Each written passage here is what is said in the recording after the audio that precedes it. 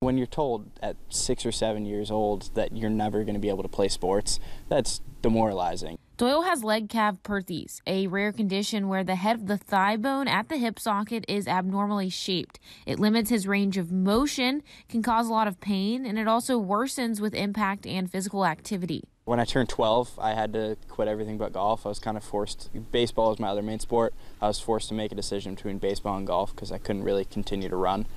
And while Doyle was in high school, he said he had hopes of playing college golf. So he says when he found out the NCAA would approve his doctor's notes to be able to use a cart, that was a huge factor in him feeling like he could actually play Division I golf.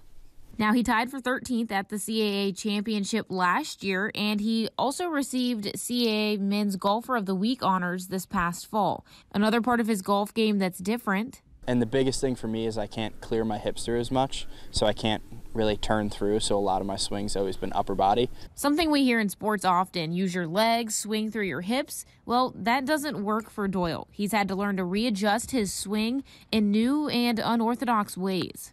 For me, I've kind of always started the swing with the upper body, which makes my swing a lot more timing oriented.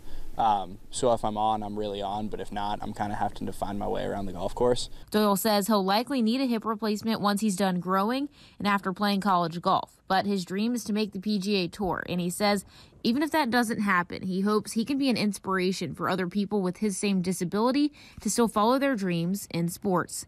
On Johns Island, Summer Hector, Live 5 Sports.